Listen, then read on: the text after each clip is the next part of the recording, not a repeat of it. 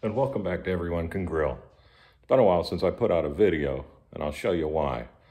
Not too long ago, I picked up this Blackstone Adventure 22-inch, and I've been using it on my cart.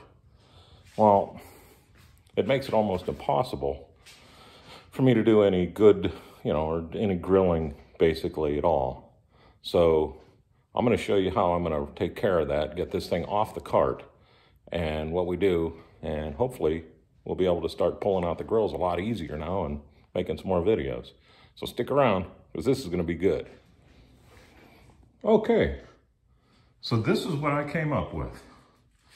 It's a Harbor Freight light duty cart.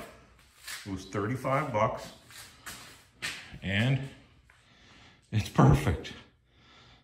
Now I'll be able to move the cart around real easy and put it back real quick. And then when I want to take the grill with me, I can just throw it in the back of the car.